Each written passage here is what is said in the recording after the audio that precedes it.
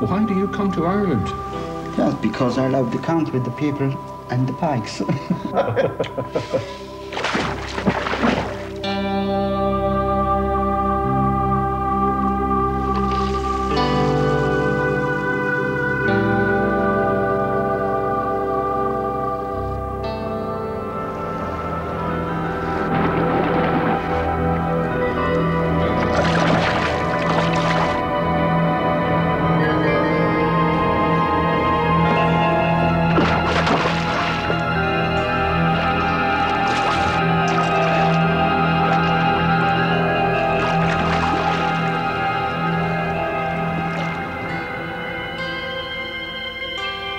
Ireland's many rivers and lakes vary enormously in character, from the wild mountain lochs of the west to the rich waters of the Midlands.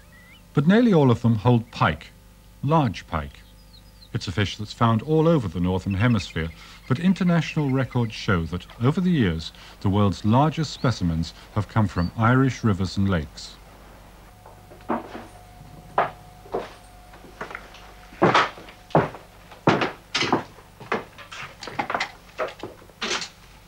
Oh, Colin, look at this. Beautiful. It's fantastic. Huh? Oh, I can't wait to get going. there's about 22 feet down there. And we could cast actually from here. It's autumn at Killikeen on the Erne system in County Cavan. Colin Brett is an English pike angling specialist who's more familiar with Cambridgeshire's fenland waterways. His host in Ireland is Hugh Goff of the Central Fisheries Board, a Cavan man with an intimate knowledge of these waters.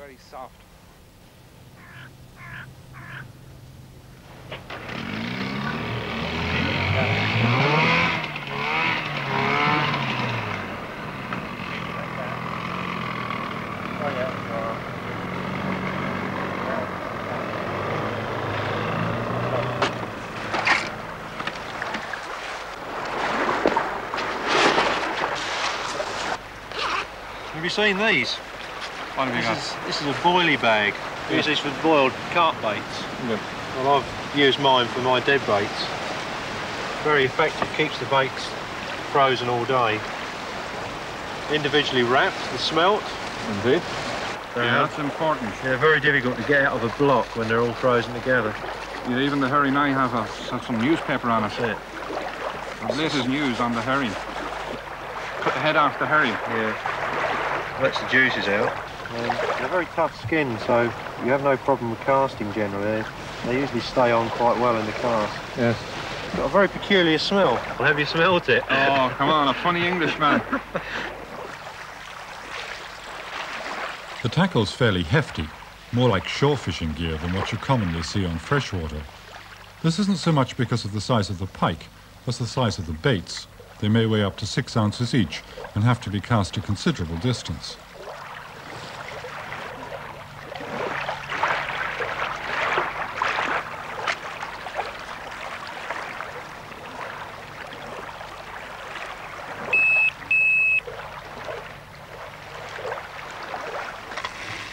Ireland's largest pike have all come from waters that have good runs of salmon and sea trout. It seems that these highly nutritious fish have the calories to feed a monster.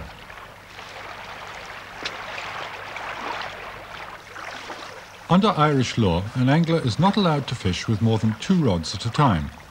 He must also have a coarse fishing license and is not allowed to use live bait.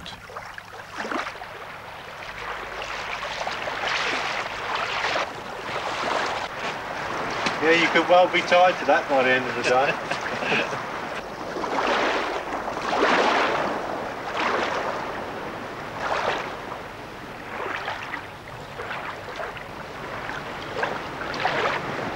Because of the slightly snaggy bottom, I thought I'd put on a rig that should keep us clear.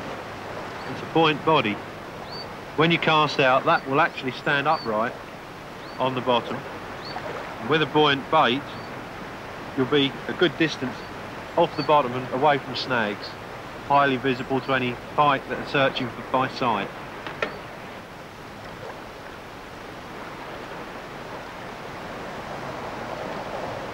See the air coming out. Now that should float for a good hour or so like that. With pike fishing, it's seeing the float either dive under or the indicator drop. You pick the rod up and you never know what's on the other end. It could be that 40. And that's the thing that keeps me going.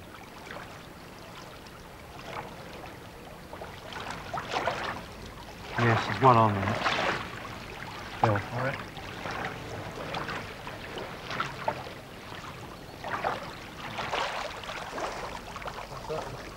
There is a fish on it. There's a bloody fish on it. Come on, you bugger. As soon as that line's going away, I've got good indication of a fish, I pull into it. I don't wait. The chance of losing the fish doesn't worry me. I would rather lose the fish, not hook it at all, than gut hook or damage the fish in any way. There are people who would, after missing a few fish, perhaps delay the strike. It's not the way to do it. Fish must always come first.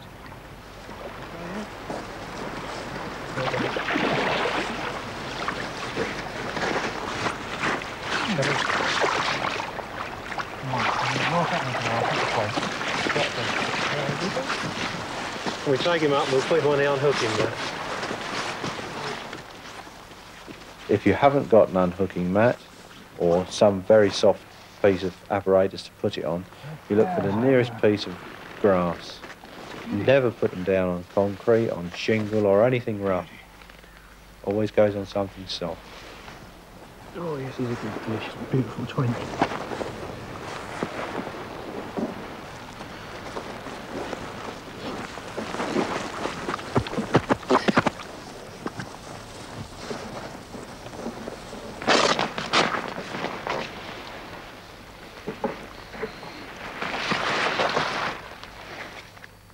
We have the unhooking mat, which can be used in any situation. It was designed basically to go in the bottom of a boat so that it was somewhere soft for the fish to be put so it wouldn't damage itself if it tried to thrash around, which they invariably do. Oh, lovely. Beautiful. Perfect. He's bitten the other hook off. Yeah. That's it.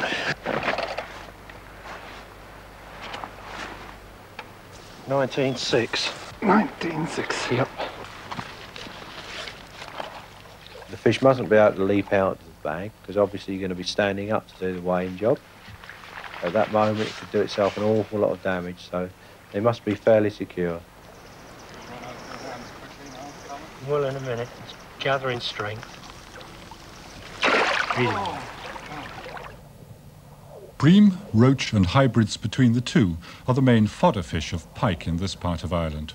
Roach aren't native to Ireland and only appeared at Killikeen in the past 20 years in a massive population explosion, which is the main reason there are so many pike here. A pike nearly always attacks its prey in the same way, which is why Hugh mounts his bait like this. It grabs the fish across the middle in its alligator-like jaws and then turns it and swallows it head first. What are you going to do? I think I'll make up a few traces. Why not? Just in case we get some action later. Colin uses semi-barbless hooks and 3-strand 20-pound wire for his trace making. I managed to get this straight here. So I lock the first, or the top treble, lock it in position like that. Right. Then there's no way that that will pull out. Just heat the wire up till it's red. Heating the wire just makes it a little bit softer. If you use under 20 pounds, 15-pound wire will very often break when you're playing a fish because you've turned it back on itself, you've kinked the line. And there we are, nice and neat. And strong. And strong. For the traces, I use a Barclay swivel. Yes, there we are. Tremendous strength, 40-pound breaking strain. Twiddle, twiddle, twiddle. About 18 inches of a trace. That's it. And there's one completed trace, still on the twiddling stick. Quite simple. And you can buy a rig bin already made up. I made my own before there were too many on the market. It's just a sheet of ether foam rolled up. Yeah. Fits in the old tin. biscuit tin, Right. and that's it.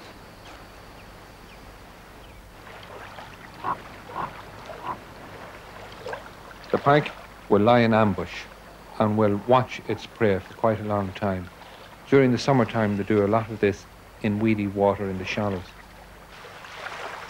And with a tremendous burst of speed, will pounce. One should never wait for the pike to swallow. I say strike the fish quickly, hook it cleanly in the mouth, and recover it quickly so that it's not hurt. You can get a great thrill out of a pike of 12 or 13 pounds.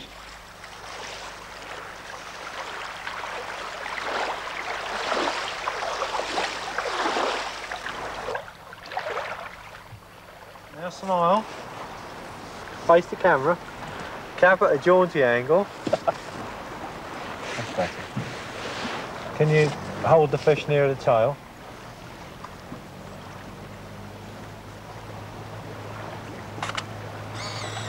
Thank you. And a tail top. I think the fish is better looking than you, but there we are.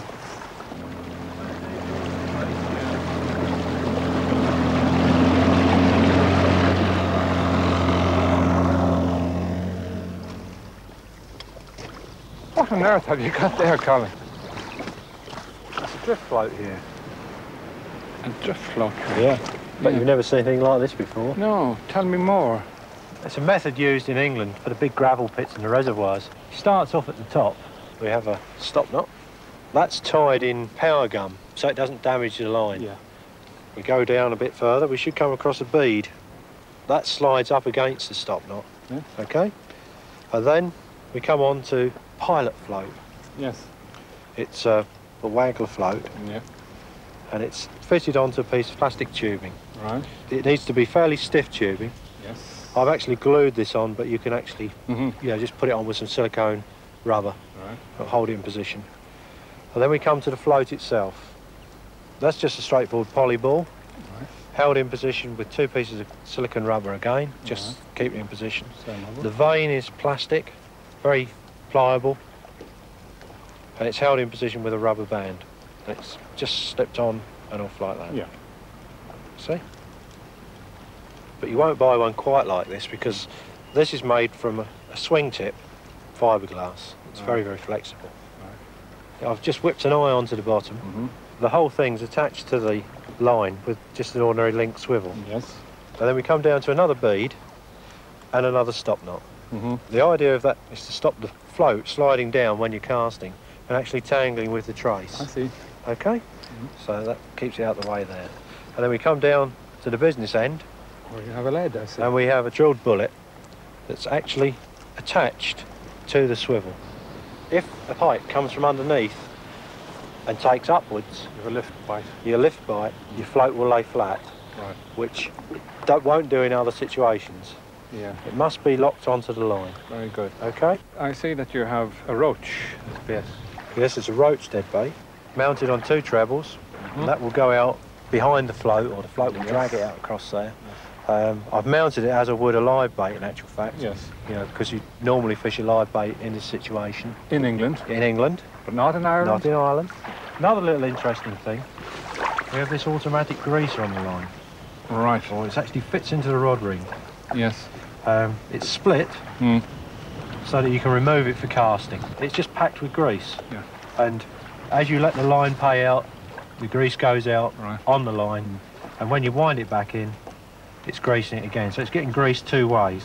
Well, let's get this Contiki going. I want to see it working. Okay. Got the auto greaser out. All right. I've got it set about 10 feet, is that right? 10 feet it is out there. Okay.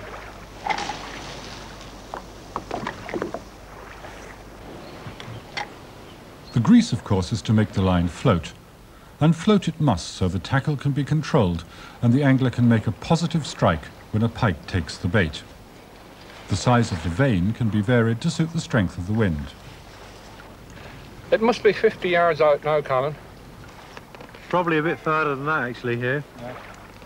The wind has dropped. Yes, it could present problems, but you can actually change direction. You can get the float to work along the bank just by moving up the bank now and throwing a bow into the line. Drag the float along and bring the bait behind it. You know, if you can find shelves and drop-offs, things like that, you can work along them. If the wind was up a bit more, I feel sure I could reach the island and work the bait right the way along the front of it, you know, into the fish holding areas. What will happen when you get a 20-pound pike out there now? We'll have fun and games with any You sure will, at that distance. Do you know the ghost of Owenroe O'Neill from that castle is looking down on you? Is that right? Yes. It's the first time we've seen a drift float.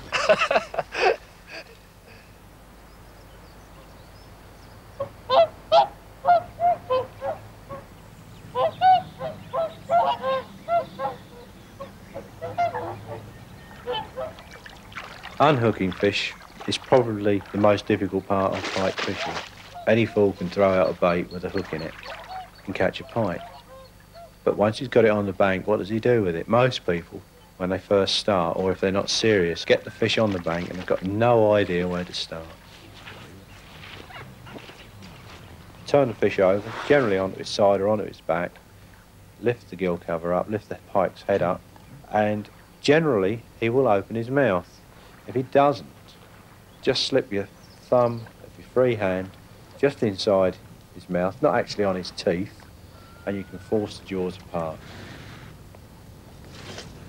I always use forceps. There's no need to use a pike gag, which basically is a large spring-like device that forces the jaws apart. It's barbaric, there's no need to use it. Most fish won't swim right away. They will lay there. If they show any sign of rolling over, they must be held by the tail and held upright and just allowed to recover gently.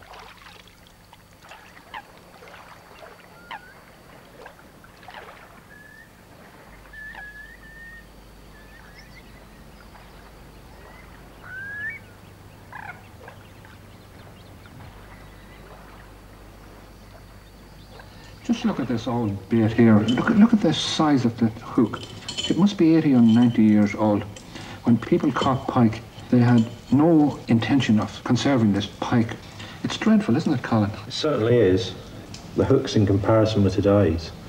Basically, they were using those just to catch fish to kill them. Quite. Thank you. My pleasure. Thank you. Thank you. Not too much, because j'ai déjà très chaud. Very, very hot. This is the real old traditional Irish copper and silver spoon. Very effective. And in fact, it's still used with success. You know, it flashes beautifully through the water and the pike can see it.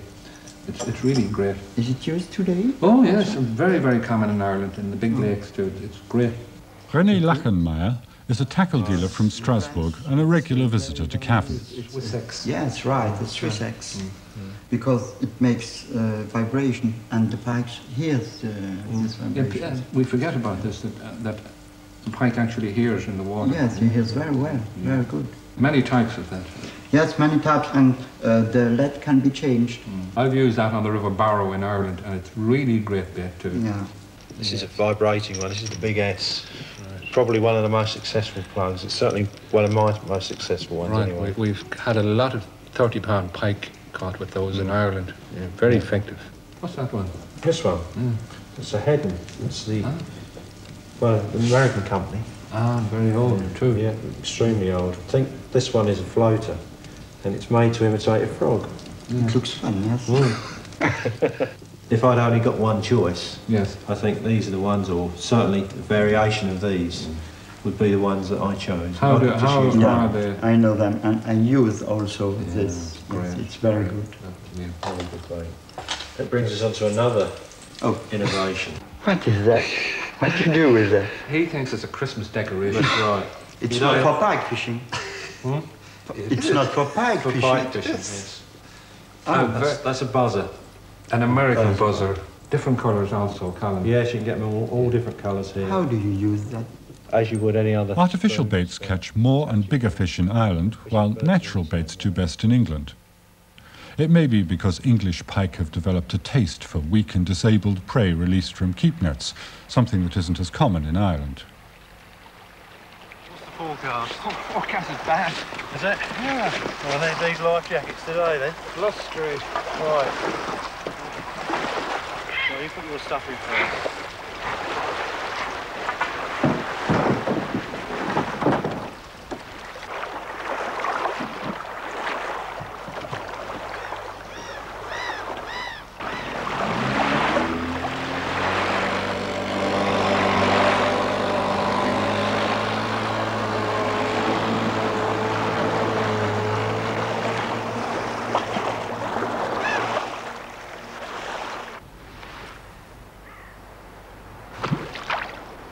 At the back of your mind, there is this dream that the next time that indicator drops or that float goes down, there could be the fish of your lifetime. You're ready at last, are you? Yes, that's all I said. Yeah, that's good. Took you long enough. Oh, well, I've been careful, very careful. Between us, we have a fair variation. Yeah.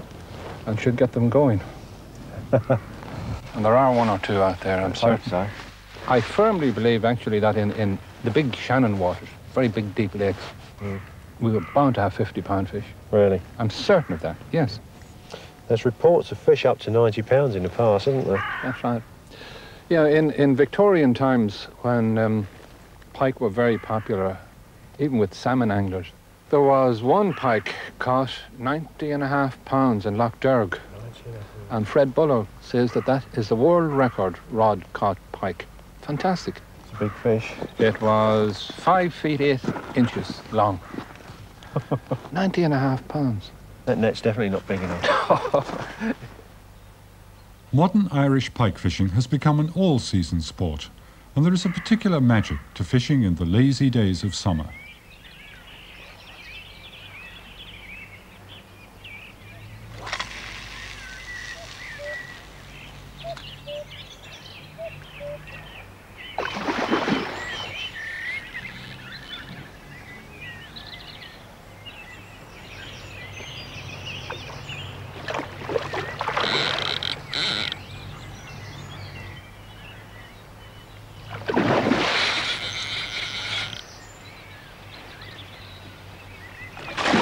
Oh no! It's gone straight round that post. Oh no. You devil, you. I can see you and I can't get you. Oh no.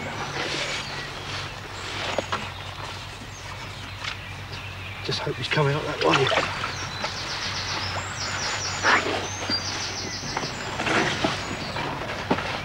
Oh, he is now.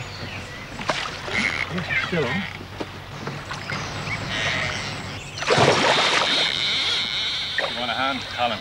Alan. You could say that. Where? He's round this post about 26 times, I think. What a fish. You want a saw? I want a saw. I think I need 2 or 3 saws. Oh.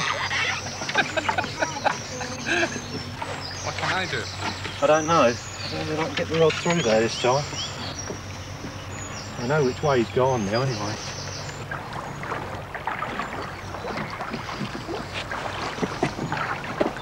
Oh, what a bit of wonderful angling skill there. Right, now we're getting to the net this time. No messing. Don't you go in there again. You devil. You little devil.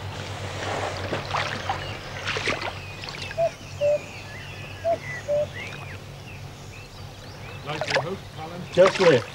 That's it. Stay, keep it like that. Don't move it now.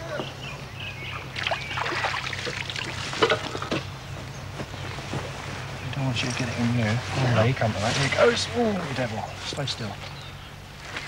Oh, stay still. He only got off in a hurry, would he? Especially under that jetty. Right, I'll tell you what I'm going to do. I'm going to snip those barbs off.